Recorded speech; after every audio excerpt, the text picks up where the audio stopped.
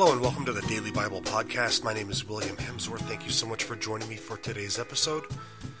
Well, today we continue on into Matthew chapter 9. Yesterday we started this ninth chapter of the Gospel of Matthew with verse 1.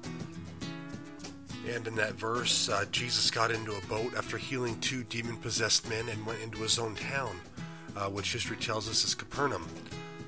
And so today we're going to start off, we're going to read verses 2 and 3 in Matthew chapter 9, which say, "And just then, some people were carrying a paralyzed man lying on a bed. When Jesus saw their faith, he said to the paralytic, 'Take heart, son, your sins are forgiven.' Then some of the scribes said to themselves, 'This man is blaspheming.'" So there's some men that are carrying their friend who can't walk. They carry him over to Jesus, and Jesus simply says, "Your sins are forgiven." So this is pretty awesome. I think something we overlook as well because we've read it. We may have read it several times, and we may lose its ancient Jewish context.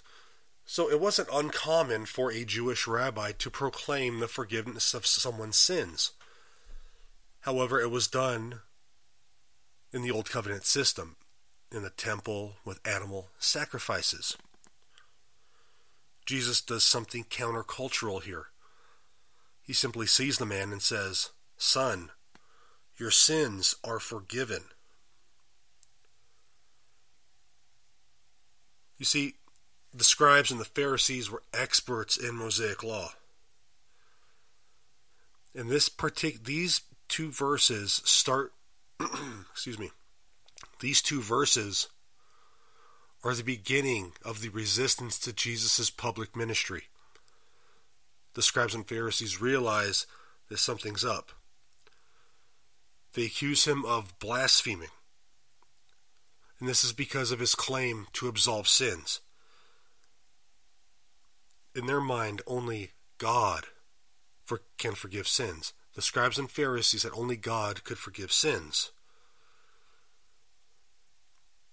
And like I said just a few moments ago, the forgiveness was available only through the sacrificial system of the temple.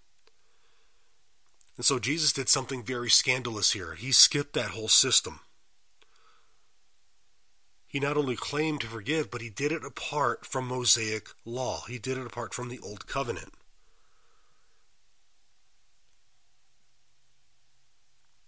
So I think that's something very significant. He did it apart from the Old Covenant. So making this declaration of forgiveness of sins while bypassing the temple authorities and the biblical requirements for animal sacrifices was something that only God can do. This is a declaration of Jesus' divinity. That's why the scribes and the Pharisees were upset. And this is why they started to scrutinize him more closely. And as we all know, they ultimately crucify him for doing so. Well, God bless you guys. Thank you for listening to this edition of the Daily Bible Podcast. Hope it was helpful. As always, if you have any questions, prayer requests, comments, anything like that, please email me at hopewithin18@gmail.com. Other than that, if you enjoy the show, I ask that you please rate it and you please share it. God bless you guys. Have a great day.